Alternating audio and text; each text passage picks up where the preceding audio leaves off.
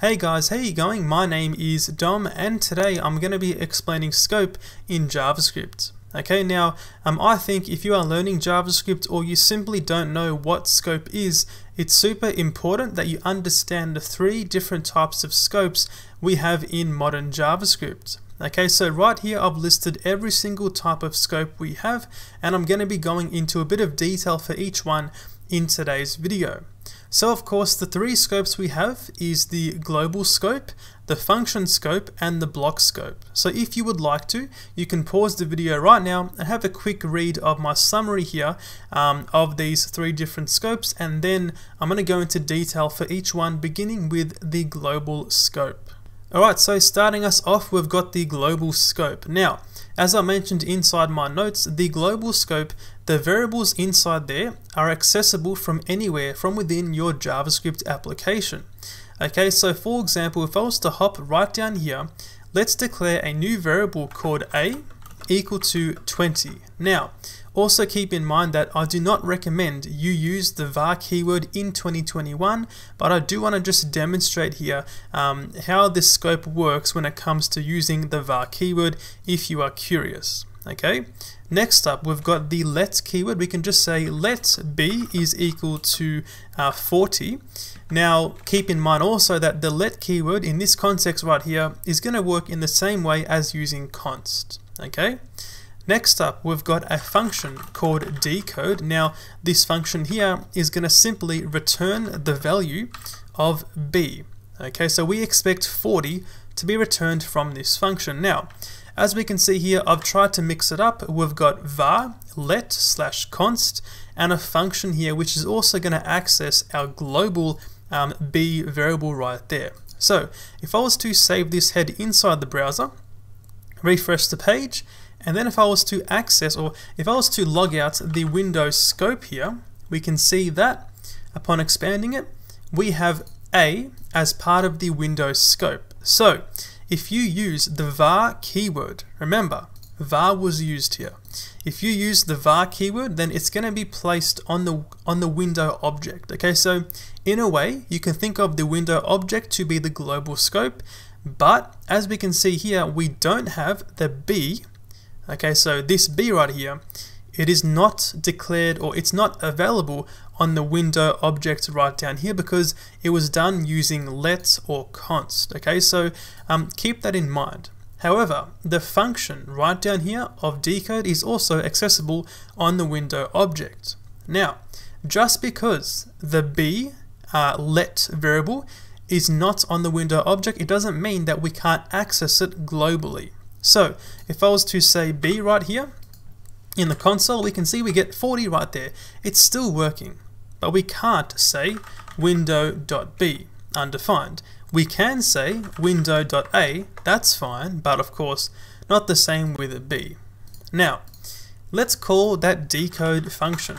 We can see here we get 40. So as I mentioned earlier, with the global scope, you're able to access variables that are declared inside the global scope from anywhere in your application, and an example of this is from within this function right here, as we are returning b perfectly fine. So that is your global scope.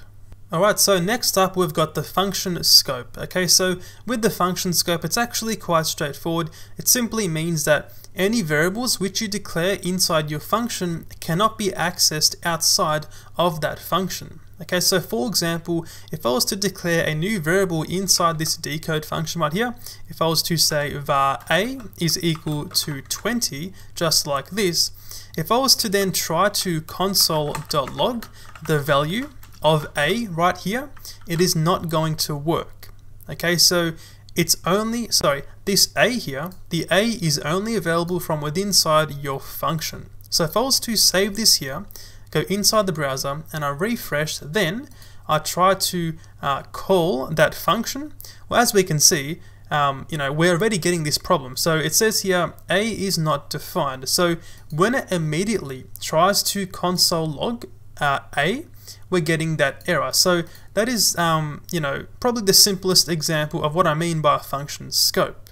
Even if we were to call that function here manually, right? So in this case here, of course, the line which says a is equal to 20 has now ran. But even after doing that, we still cannot access a.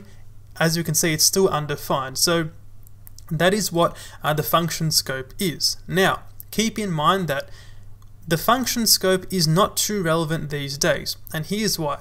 It's because it only really applies to the var keyword. Okay, so the var keyword, the older var keyword, worked on the function scope. So of course, as we demonstrated right here, this is how it works. So anything you declare inside here with the var keyword is only accessible inside your function. So it's going to make more sense why this is not too relevant in the next example with the block scope. So let's get into that one right now. Okay, so when it comes to the block scope, basically variables declared inside a block cannot be accessed from outside that block. Now, what is a block? A block is simply just anything within a opening curly brace and a closing curly brace. So for example, with this if statement right here, it's got its own block that of course runs when this condition is true, like in this case. So where or how do we make use of that block scope? Well, only the let and const declarations are going to work with the block scope. So if, for example, I go inside here and I say let a is equal to 20, remember we're using the let keyword right here. If I was to then say console.log and log out the result of a, if I'd save this right here, as we know 100 is more than 20, so this code is going to run. If I try to log out the value of a, go inside the browser and refresh, we get a is not defined. So basically, by using the curly braces here and the let keyword, you're restricting the access of a to this singular block. And the same thing goes for the const keyword. Okay, what if I was to change this to var? Save this right here, go back in the browser, refresh, and we get 20 right there. So that right there is an important reason and an important difference between the var keyword and let and const. Okay, so with var, even though we're declaring the variable inside this block here, the var keyword, as we saw earlier, works on function scope, not block scope. So you can access it outside of this block. Let's go back to the let. So this is a perfect example of the block scope. You can't access your variables outside your block. It's simple as that. Okay. Now, let's talk about why I said the function scope is a bit irrelevant these days. Let's go back to that dcode function, okay? So, functions also have a block, okay? So, if I was to once again say let a is equal to 20, then try to console.log a, we all know the results of this. We're going to get an error, we can't access a. That is because, as we know, function scope, right? Well, yes and no, okay, because your function has a block and we're using the let keyword. So technically, you could call this block scope, right? Because you have a block right here. Hope that makes sense. So if I was to try and save this and go back in the browser and refresh, of course we get our a not defined. So obviously these days, try your absolute best to stick to using let and const. Because you're going to have access to block scope, which basically it's going to keep your code a lot tighter, and just in general, because of the fact that your variables are going to have a lower chance of escaping those scopes, your code should hopefully be a little bit less buggy by, of course, using the let and const and this block scope. So that is your block scope right there. And that is all for today's video on scopes in JavaScript. If this video helped you out, drop a like and subscribe to the channel. I'll really appreciate it. Thanks for watching, guys, and I'll see you in the next video.